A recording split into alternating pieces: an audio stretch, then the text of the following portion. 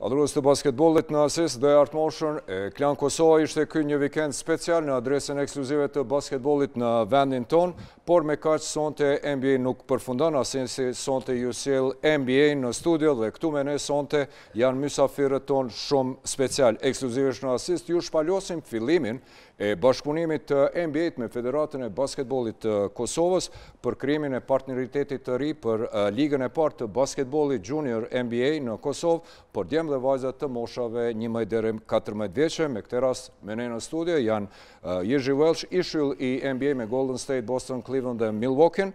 Gjitha këto pra skuadra kampione. Aktualisht Jerzy është edhe ambasadori Junior NBA dhe Adrian Karion Armasin, përgjegjës i programit Junior NBA për Kosovë. Gentlemen, welcome. Zotrin, mirë se erdhët në Kosovë, është ndër t'ju kemi në Kosovë dhe këtu në Asist. Faleminderit, knatësi të jemi këtu. Në fakt, më lejo t'ja nisi me Adrianin sepse ai ndihet tani si në shtëpi. Mirë se erdhe përsëri në Kosovë. Thank you for having us. It's great to be back. Faleminderit që më keni ftuar. Është mrekullueshme të jemi përsëri këtu. 3 vite më parë saktësisht me 18 maj 2019 ishit përfaqësues nga Shtetet e Bashkuara sponsorizuar nga Ambasada Amerikane në Kosovë, që erdhët punoni për basketbollin femëror në Kosovë dhe për të ndarë eksperiencat tuaja. Atkohë ishit të shoqëruar me ishyjet e Women NBA, Ruthie Bolton dhe Chinese Nwangbo. Pra është kënaqësi t'ju kemi përsëri këtu.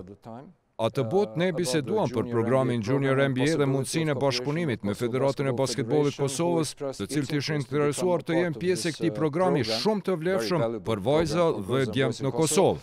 Pyetja ime aso kohë ishte, a ka Kosova potencial të jetë pjesë e programit Junior NBA? Ndërsa ju më përgjigjët se do të vlerësojmë kërkesën e Federatës së Basketbollit Kosovës. Ndërkohë ndodhi Covidi dhe shumë gjëra ndryshuan, por gjithsesi, gjëja më e rëndësishme është se pas 3 vitesh jeni përsëri këtu në Kosovë, duke nisë këtë program në Kosovë dhe duke hapur një faqe të re në historinë e basketbollit kosovar.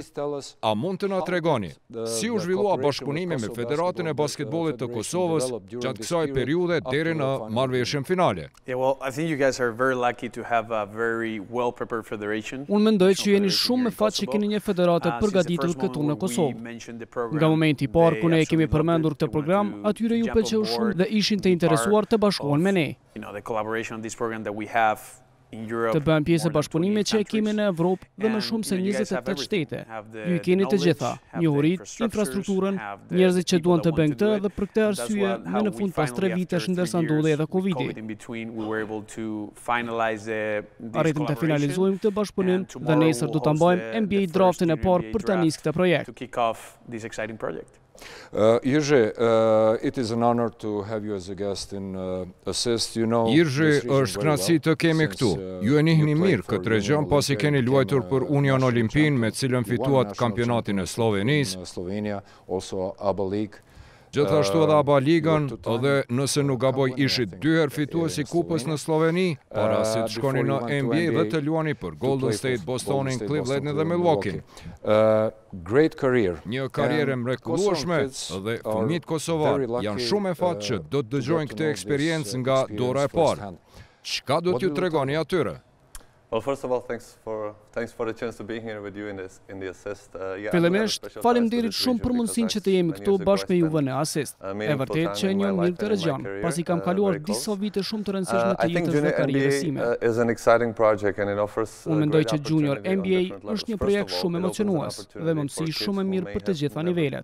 Së pari, është mundësi shumë e mirë për fëmijët që asnjëherë nuk kanë luajtur basketboll më parë, që ta provojnë lojën e basketbollit dhe ta përjetojnë këtë eksperiencë. E dyta, zakonisht fëmijët luajnë basketboll të organizuar në ekipet e tyre, së radha është një mundësi ndryshe, që ata t'i përfaqësojnë shkollat e tyre, institucionet ku ata shkollohen.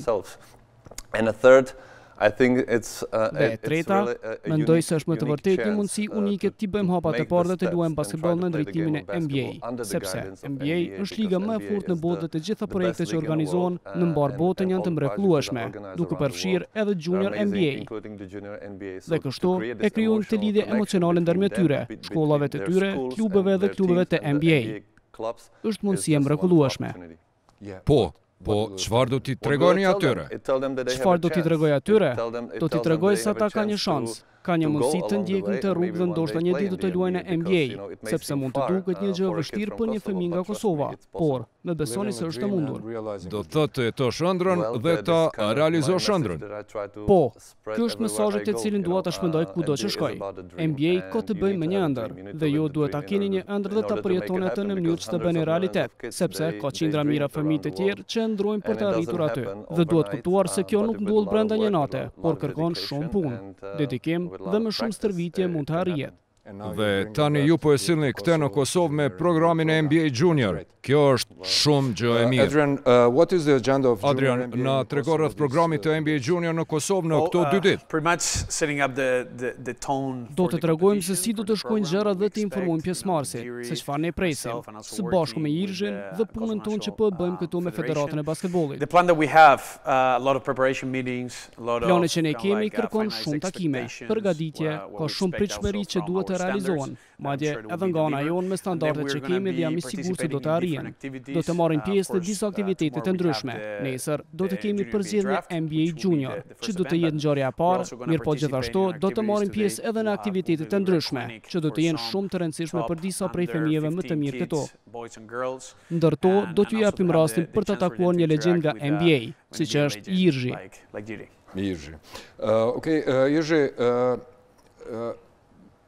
you told us why the junior NBA program is important for Irzhi, ti na tregove se pse ky program është i rëndësishëm për fëmijët këtu, mirë po gjatë kësaj periudhe, prej 2 apo 3 muajve, çfarë do të mësojnë ata?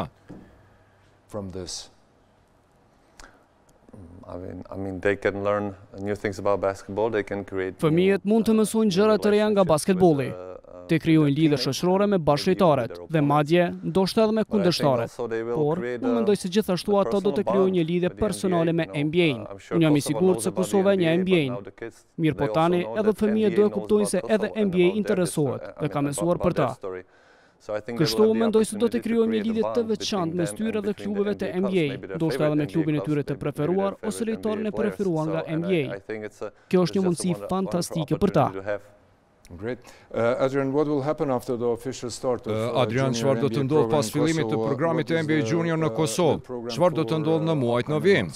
Yeah, so I mean once we have the launch of the league tomorrow, they will start like the regular season playoffs. Fillimisht kemi hapjen e ligës nesër e pastaj fëmijët do të kenë ndeshjet e tyre të sezonit të rregullt, play-offin, finalet dhe në fund do të kemi një fitues të Junior NBA këtu në Kosovë. Përveç asaj, ne do të kemi edhe disa mundësi tjera që vinë në këtë ligë. Njëra nga to është përzgjedhja në kampin e ekipit të NBA, që është një mundësi për një fëmijë, djalë apo vajzë, si dhe një trajner nga Kosova që do të përfaqësojnë vendin e tyre në kampin Junior NBA dhe t'i mundsojë atyre të vizitojnë shtete të ndryshme, të marrin pjesë në kampe të ndryshme dhe pse jo ta përfaqësojnë skuadrën e Evropës në kampionatin botror, të cilin organizojmë çdo vit në Orlando të Floridas. Kjo është gjë fantastike. Irzhi, a ke diçka për të shtuar për fansat e basketbollit në Kosovë? Unë do të doja t'ju them ta shijojnë këtë eksperiencë, sepse mendoj që është shumë gjë emocionuese kur NBA vjen për herë të parë në shtetin tuaj me programin Junior. E mbaj mend kur Junior NBA erdhi për herë të parë në Republikën Çeke dhe ishte definitivisht një mundësi shumë emocionuese dhe fëmijëve ju porosis atë që e thash parës. Vazhdoni të ndrani dhe vazhdoni të punoni.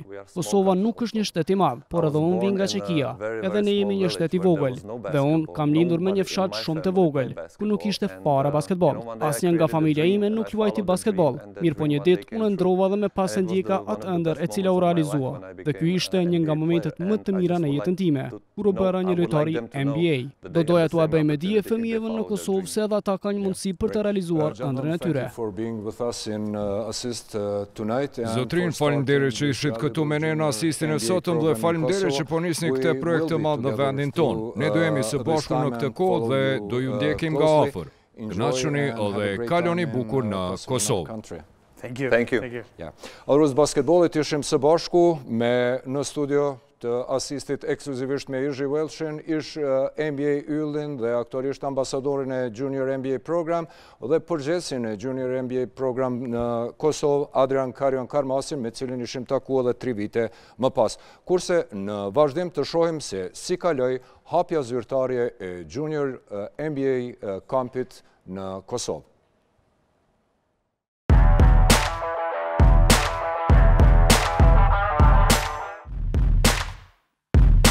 Edhe fëmijët e shkollave fillore në vendin tonë nga ky vit bëhen pjesë e programit special të Junior NBA pas marrëveshjes së bashkëpunimit që ka arritur Federata e Basketbollit të Kosovës me ligën numër 1 në botë. Para se të mbahet drafti i parë dhe të bëhet inaugurimi i garave për këtë edicion, ku do marrin pjesë 30 shkolla dhe mbi 400 lojtarë të rinj, ambasadori Junior NBA Jirgji Velsh, i cili në të kaluarën ka qenë ish NBA lojtar, së bashku me përgjegjësin e këtij programi për Kosovën, Adrian Karjon, kanë mbajtur një stërvitje me 30 fëmijë, nga të cilët 15 djemë dhe po aq vajza.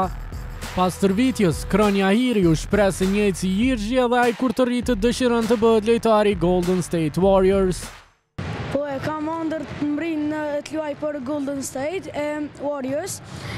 Ky trajner u kon në Golden State, në Boston dhe në klube tjera. Ndërkohë, Olsa Tahiri tha se beson se pjesëmarrja në Junior NBA do t'i sjellë asaj edhe mitësi të reja. Po mendoj se është një eksperiencë shumë e mirë edhe e re për neve, edhe do të thonë me fitu shoqëni të re dhe ajo është një sen më përpars për më. Stërvitja ishte fokusuar në driblime, mbrojtje dhe lëvizje pa top, kurse në fund të saj ish NBA lojtari Jirgji Velshi ishte shumë i lumtur me atë që pa, duke thënë se në të ardhmen basketbolli kosovar ka potencial të madh të përmirësohet. Në fund, drejtori teknik i Federatës së Basketbollit tonë, Arben Krasniqi, i cili e pa dhe nga afër këtë seancë, tregoi se çfarë përfitime do kenë dy lojtarët më të mirë nga të dyja kategoritë, të cilët edhe do e fitojnë çmimin si MVP. Dy lojtarët më të mirë, një vajzë dhe një djalë, që shpallën MVP të ligës, kanë me marrë pjesë në kampin e NBA, i cili ka mu majtë si vjetën në Romë. Në Romë të Italis, po. Garat e Junior NBA do zhvillohen nga nesër deri në fillimin e muajit maj, teksa në to do marrin pjesë shkolla nga të gjitha regionet e vendit, të cilat do garojnë për të arritur finalet e mëdha.